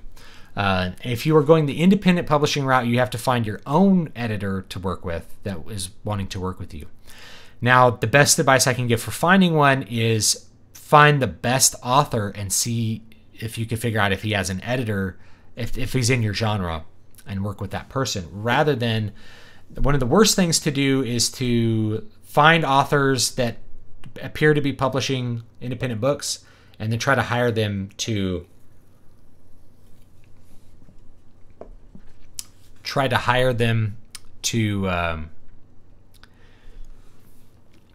edit your book. And I'm trying to think of a way to say this that isn't like super insulting, but the reality is there's a lot of writers on Twitter who don't make any money publishing books, and so they're always saying I'm available for editing. I'm available to edit is something that they say like all the time. Kind of beware about that, because it's not that they're going to be necessarily a bad editor, but if they're not doing this at a high enough level that they have to be editing other people's books all the time to pay the rent, could be that the industry is bad, which is partly true, but it could be just that like that's not going to be a person you need editing your book. There's a lot of people like creative writing degrees who think they know how to edit books. It's just, man, it's hard to find somebody who's competent with that. The advantage of an editor is that you're only dealing with feedback from one person rather than like 20 people, right? Reader feedback can be hard to sift through. That's if you can get people to read it. So that's my whole, as much as I could probably say on editing. For this project, we're gonna focus on self-editing and revision rather than trying to hire editors who are going to tell you what you got to fix about your book. You're going to try to figure that out for yourself, because editors can also get very expensive. I've known several authors who've dumped $1,000 on editing services and then not gotten anything back from that. So it's an investment that doesn't necessarily yield returns. It's different from buying a piece of capital equipment that you make microchips on that gives you a return. It's like, it doesn't necessarily lead to returns at all. So you gotta think it from a business perspective. You wouldn't just hire somebody as an editor because you think it's a necessary step. Only if you think that it's necessary, or is it going to drastically improve your product, would I really think about that. I looked up John De La Rose. His work looks interesting. Have you read anything by him? Yes, I've read several of his books. I've read The Stars Entwined, which is a little space opera book he wrote. It's good. His steampunk stuff is a lot of fun. It's young adult focused, but I enjoy it. It's well written books. He's got all the basics of story are there, and he hammers them out really well. All his characters are pretty likable, and they're fast reads. They're easy to get through in a short amount of time. Not that they're short reads, but they're easy to read. You don't ever feel bogged down in his stories, which is what you want. You never want to if you're reading a story and you're like, what's going on? When are we getting to something interesting? It means that the story's not focused enough. So his stories are always very focused, which is good. When do you use italics and bolded words in your works? So italics I use to communicate thoughts, and bolded words I almost never use. But I sometimes use them if there's an internal dialogue between somebody with split personalities. But italics I usually use for thoughts, but you could just use quotes for thoughts. You can just avoid italics and bolded stuff entirely. It's up to you. There's no manual for style for how to do that right. I just use italics for thoughts if I want to communicate an internal thought. Coke Zero looks so good right now. It's gotten kind of warm, but I still like it. I have a full-time job. Would you suggest popping over to the library to write, or just do so at home? Does it even matter? I feel like I may write more efficiently out of home. If you write more efficiently out of home, do that. A lot of people write in coffee shops because it's just not home. When you're at home, you tend to get overwhelmed by the stuff at home. So yeah, I think finding an environment that you feel comfortable and focused writing in. A library is a great environment because there's just less distractions. You can't just be like, oh, I'm just going to take a break, go play some Fire Emblem. Or it's like, I have this massive, powerful PC. You know, someone asked my PC specs, and then I listen to them, and they're like, crap. I'm like, this sounds like the best PC ever. I'm like, dude, it's 5 years old. This PC sucks. By my standards, right? By my standards, this is an old computer. But it's like, I could play every game at ultra settings. It's really easy to just be like, I'll just play World of Warcraft for 10 minutes. I'll just, I'm just going to do one quest. And then I look at the clock, and it's like, I need to go to bed. You know, so if I was at the library, obviously it'd be a little bit harder for me to play World of Warcraft. I say that, but I actually had a portable install of Classic WoW that connected to a private server that I could plug into a computer at the library and run. Oh boy, I was very good at avoiding work. What's your favorite manga or anime? Shigerui is one of my favorites. It's about samurai. As far as manga, that's one of my favorite mangas, and the anime is great too. Berserk is probably my favorite anime, or my favorite manga, sorry. I like the first anime series quite a bit. But Berserk tends to just kind of wander around after volume like 15 or so. So there's good and bad things about it, but it's drawn and told pretty well. I love the themes of it. I'm considering changing the places of the protagonist and love interest after the first act because a lot of the plot afterwards is really her story. Yeah, you can do that. You can always switch perspectives. So as long as you can put a scene break in it, you can switch perspectives. And whenever you do a scene break where you switch perspectives, what you want to do is you want to lead with the name of the character who you are focusing on. So you have the scene break. I usually do an asterisk. So I have a line break, asterisks, asterisk, asterisk. New paragraph. Jaina opened the drawer and looked at a field of pink shirts. She realized I don't like pink. Right? So you just right away with the focus of the new character. How do you decide the gender of your characters? This is going to sound weird. I don't decide it. They are just part of the story. It's just how it is. I don't make a lot of the decisions people think I make. Stories pop into my head kind of like Athena, fully formed. And then I write them. I know that sounds really bad, like I just kind of write down the details and then I begin writing the book. But I don't. Like, you know, Helga was always a woman. I never thought, am I going to write a story about a woman or a man? It was just like I had this story pop in my head when I was driving to Bakersfield. I'm like, and it was always a girl. It was always a woman right from the beginning. It was always a woman. And yes, it is a little harder to write a woman if you're a man simply because you're not a woman. And so the female perspective is alien to you. It's foreign to you. But hopefully you spend enough time with women that it's not completely alien and that you have no idea what a woman might think or what a woman's perspective might be and how it might be different than a man's. Joaquin Phoenix is the new Joker. I like Joaquin Phoenix. Regarding the inclusion writer, you missed the comment I had written before that one. All right. Thank you. I'm struggling with mapping out all the events of Act 2 and making them not have a mundane feel to them. Most of the development happens, so how do I keep it interesting? So here's a little bit of a technique thing. So every 1,000 words, something should happen. So every 2 pages. At the minimum, there needs to be some kind of event that is important and that the characters have to react to, either a conversation or a, something. There has to be something happening that is interesting. Okay, so if you're having something happen every 1,000 words, even if it's something completely stupid, like, you know, their car gets broken into and they can react to that. As long as something happens that's of interest to the reader every 1,000 words, you're going to be good. Okay, that's my rule of thumb. I'm writing that story about the wizard with the melted face who seeks a necromancer to fix his face. This character came about as I was outlining a supporting cast. I love it. There you go. Write it. What I do when I'm writing, I come up with an idea that involves me rewriting everything. Okay? I've been wondering this for a while and Google has failed me. What is a house? Is it a group of people who are related or are they not related or just under the same name? Okay. If we're talking about feudal systems, a house is the same as a clan or an extended family. Now, depending on the culture, the house will include only blood relatives, or it could include the servants and slaves as well. So the house of David included King David, as well as his wives, as well as his concubines, all of his children, and his slaves were all part of the house of David.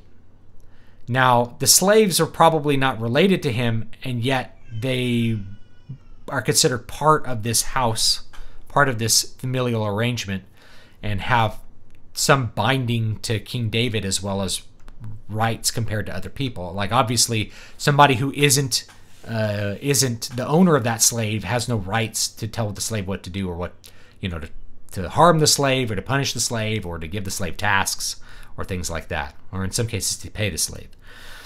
So in European history, the house simply meant, the house of, the house of Stuart would be the clan Stuart, be the Stuart clan. So in Scotland, they're just called clans. Now, if you're thinking of Fire Emblem Three Houses, this is this idea that you just have like a fraternity house. It's an artificial thing. It's just, it's a social grouping of people that's artificial in that case.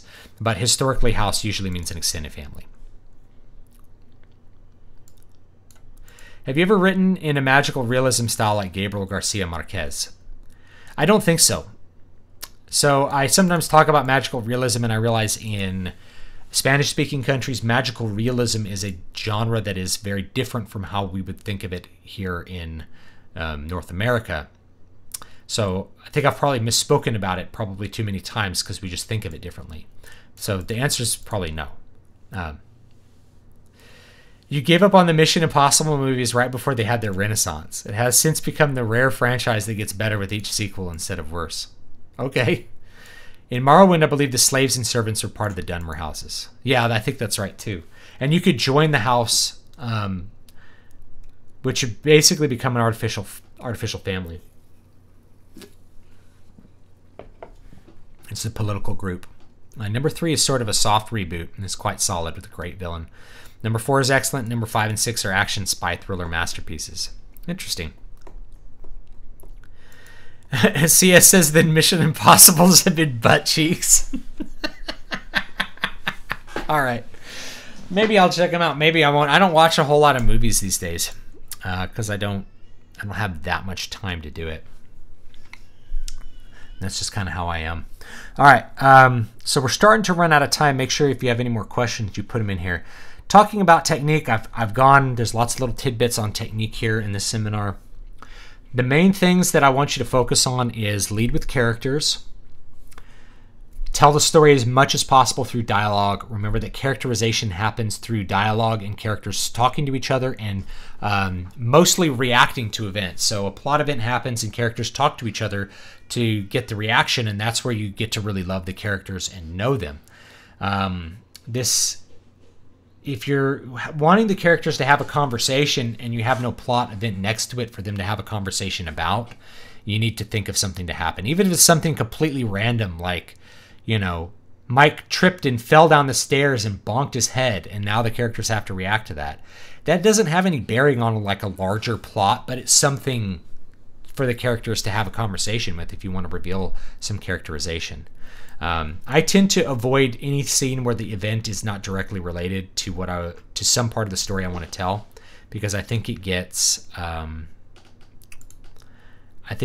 little bit redundant. It just adds things to the book that are not necessary. You always want the reader to feel like every scene is super important. Let's see here. Do you ever say screw historical accuracy and just make a setting bizarre? Yeah, I'm doing that with the new book. Yeah, I'm like, it's totally going to be space opera stuff. Bizarro is its own thing. Bizarro is just no rules, but Bizarro fiction really, random things can happen. It's not just a crazy setting. It's also crazy things happen. Do you think it's better to give my characters different powers that only they have, or give them all similar powers and maybe have a certain group of people have particular powers? I can't answer that. You'll have to decide it for yourself. Have you watched Death Note? I have. So Death Note's great. But one of the things I notice about Death Note is that it should have ended like 2/3 of the way through.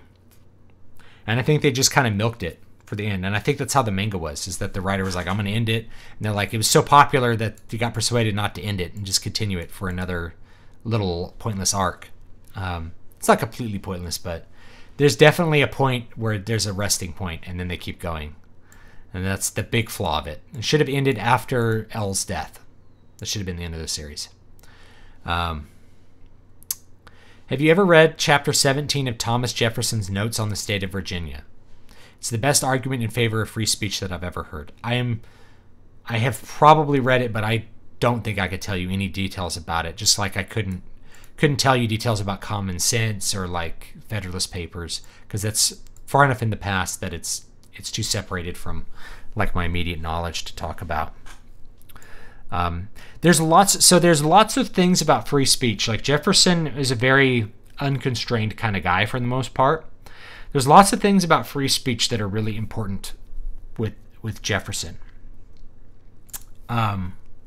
However, right now, as far as free speech, I have to think about how things act fractally, which is to say smaller systems and bigger systems, because ultimately total, quote, total free speech or total free expression is self-destructive. You get what I call the bell ringer effect.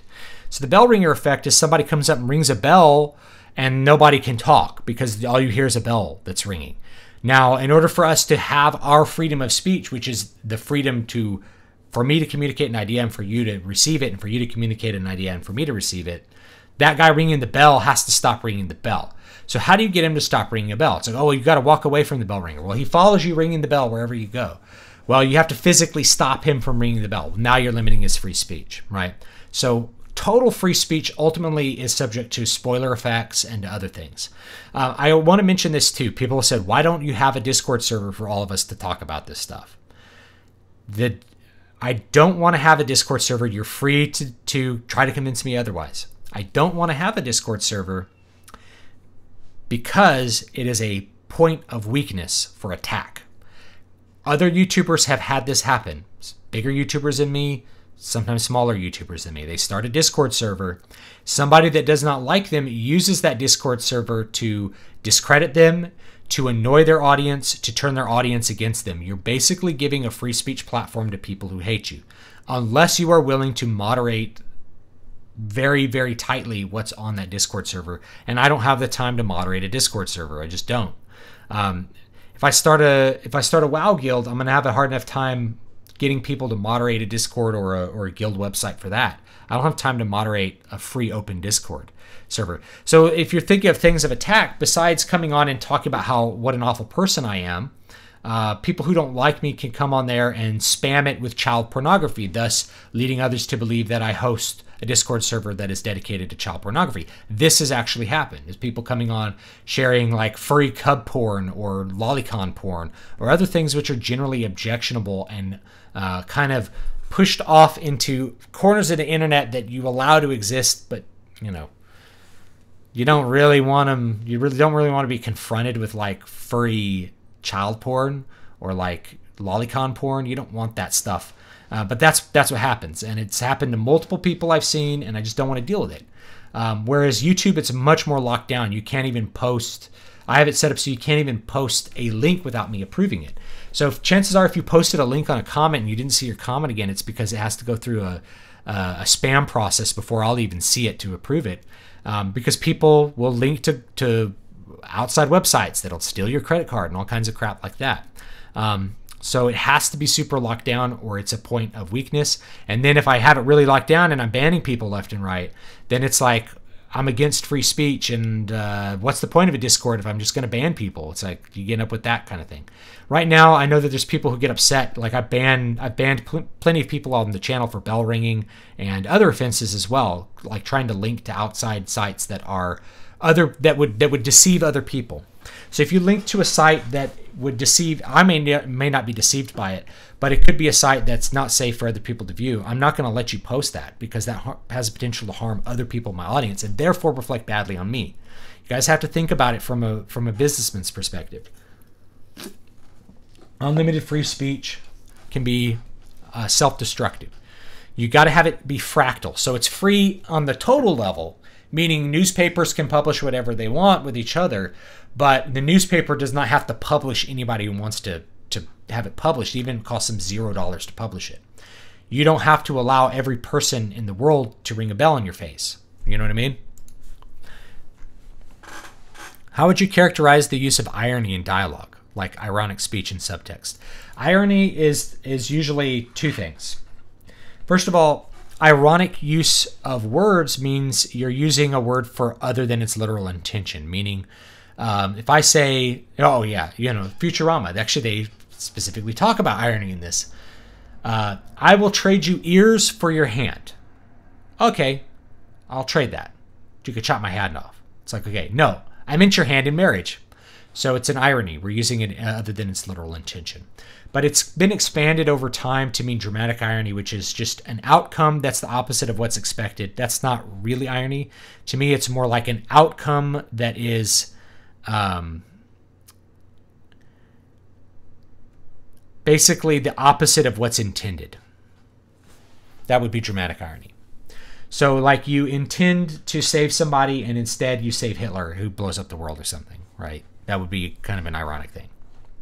Not coincidental. Coincidental would be, oh, we both ran into each other at the store. How ironic. No, that's not ironic. It's just coincidental. I started off my debut novel with a one-page prologue written in rhyme and poetry to set the scene of the novel. What do you think of that? I've done it. I did it in Needle Ash. Losing track of all my books. Yeah, I started off with a free verse poem. So I did it. As long as it's interesting, I think it's great. You do that. Have you seen One Punch Man? Yes. I think it's very funny.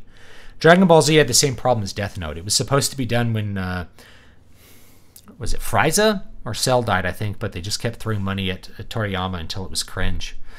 See, I haven't seen Dragon Ball Z in a long time. Yes, One Punch Man. Is there a way to... I've done a video on One Punch Man. Is there any way to get in contact with you if I need help with something specific? Stu, S-T-U, at dbspress.com.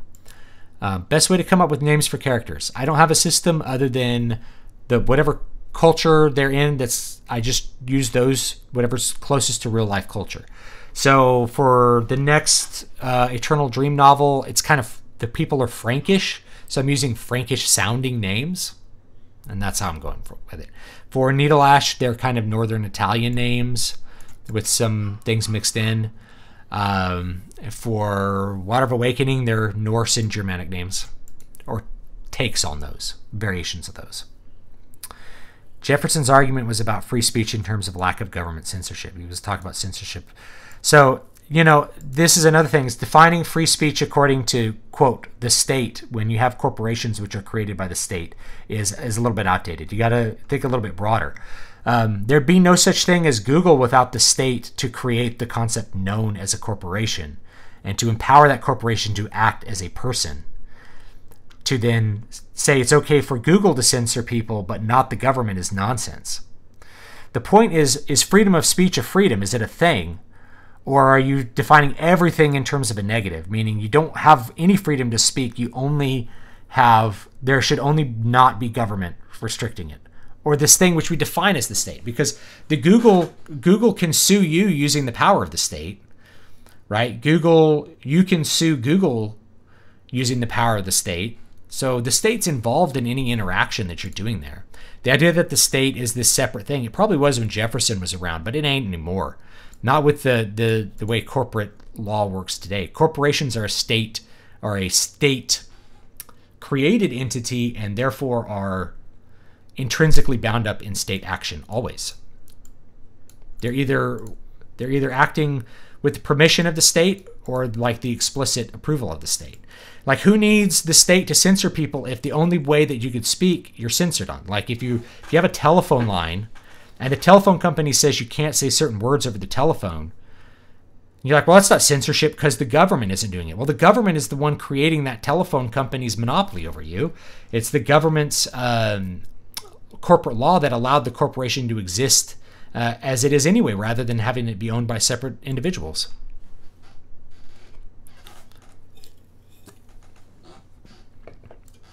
The comment has a link. YouTube will shadow ban. It still shows you, but not the video.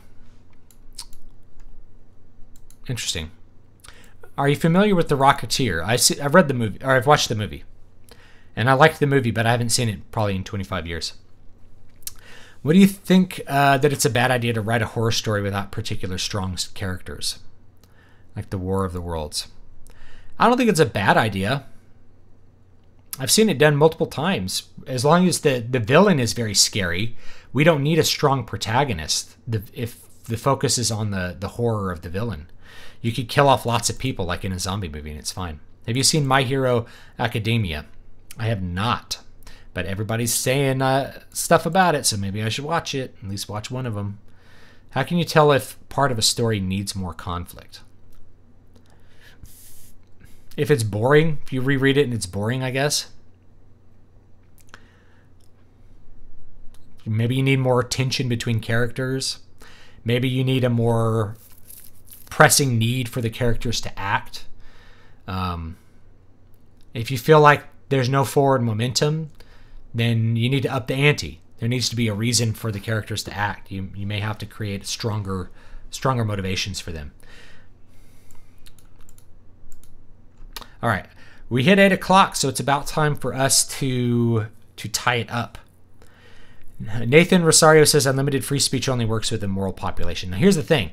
Unlimited free speech works fractally. So I can have unlimited free speech like with my wife, where like two individuals that are respecting each other's ability to speak. But as you broaden it and get bigger and bigger, it's impossible for competing voices to be able to sound and be heard and talk to each other without bell ringing effects and spoiler effects interfering with people's ability to communicate. So at that point, like on fractal levels, you could create barriers for people to speak to each other, but that's only to allow other people to speak to each other. Whether that's a barrier called like, you know, different social media platforms, or it's a barrier like my front door, you can't talk to me through my front door. Certain limitations in the world need to exist. What are your thoughts on August Derleth? No thoughts. I don't think I know who that is. Are we just going for manly A and B story? Okay, for this one, mainly A and B story. Yeah, for this one, I'd go all A story, as little B story as possible. Mine's going to have an A and a B story, but not really a C story. There's no supporting character story. It's all the main character, and the B story is going to be his love interest. So I'm going A, B story on this. Any more than that, and it would start getting to be like a 60,000 word novel, which is too long for me to write right now.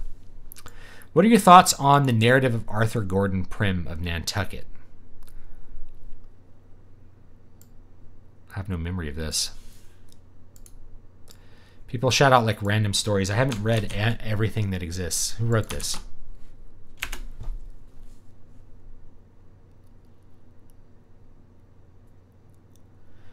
Oh, this is Edgar Allan Poe. Like I had to Google it. I don't think I read it. I don't think I ever read it, guys. In fact, I'm sure I didn't, unfortunately. Mostly have read like Poe's other things. His like stories, his poems. I don't think I ever read this novel. What's it about?